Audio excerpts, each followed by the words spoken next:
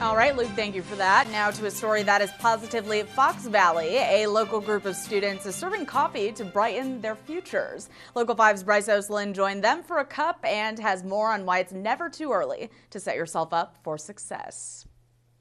Special education students from the Oshkosh Area School District are brewing coffee for their community. People with disabilities think that they can't do much, but this shows they can do stuff. Oshkosh West 10th grader Emma Karanen is proud of what they are accomplishing. At our school we have people that with disabilities work at the cafe, and it's nice to see them working and actually showing the world that they can do stuff and not just be people to look at. The school district's mobile cafe allows students to gain work experience before receiving their cap and gown. I think it helps with building trust and building confidence and going out in the community to find a job. Those working at the cafe served more than 50,000 students and staff members last year. When we can back off and they can do it on their own, that's what's satisfying to me, because then when you're not needed, that's a good thing.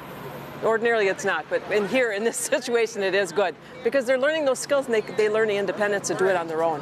Karanen says she's using coffee to open doors for her future. It's gonna help by seeing how there's different things to do. There's many jobs out there, and it's nice to see everything. In Oshkosh, Bryce Oslin, Local 5 News. And the mobile cafe will serve drinks at the Payne Art Center in Oshkosh on Mother's Day. Still to come this afternoon.